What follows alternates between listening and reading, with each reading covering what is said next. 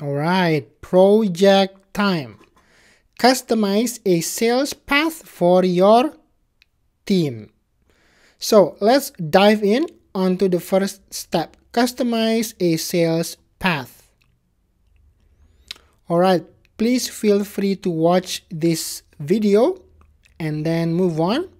But we are going to dive right in. So first off, we are going to create a sales process. So I'm gonna copy the sales process name here. And let's go ahead to our playground. We are on the setup page. So I'm gonna search for sales process. There. Let's make a new one. I'm gonna make a new one here. Master and then B2B sales process. We are going to copy the description over there. Save. And let's see the values we want to choose. So from the selected values, highlight the following options and then remove. So we want to remove these three. So we don't want these three, right? Value, proposition, ID, decision makers, and perception analysis.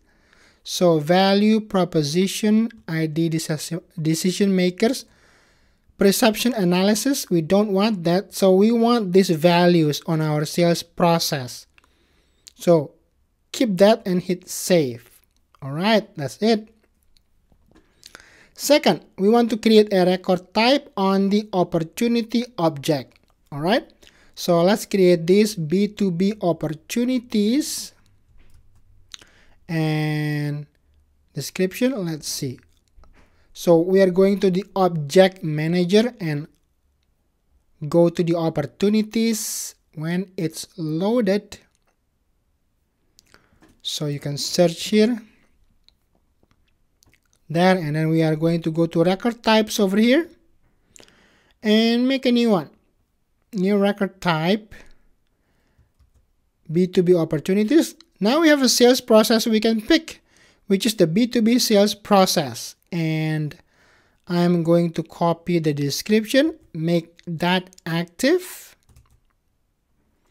What about the profiles? Which profiles can see this?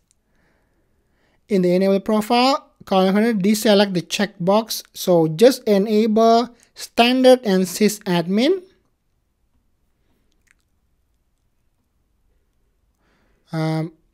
We want standard and sysadmin, and then next page layout, and see what we want here.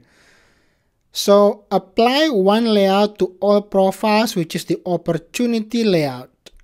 Apply one layout to all profiles, which is the opportunity layout, and save. All right, that's pretty quick and straightforward.